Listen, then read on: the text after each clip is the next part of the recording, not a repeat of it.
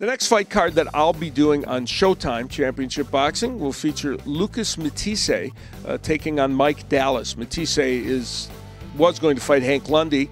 He had to drop out of the fight, and Mike Dallas, a very fine 140-pounder, will step in the breach to face Matthysse. And stepping into the breach is exactly what you're doing when you fight Lucas Matthysse.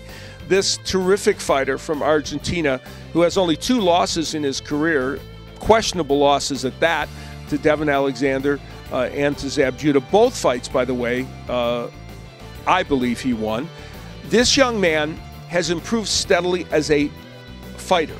He was always a powerful man who had a great chin, but in recent fights we've seen Lucas Matthysse improve his skill set, and that is a key, in my opinion, to making him one of the best 140-pounders in the world. That division is loaded with great fighters, like Danny Garcia, Amir Khan, of course Brandon Rios, who is tremendous, Mike Alvarado, who had the great fight with Rios. It's just a division loaded with talent.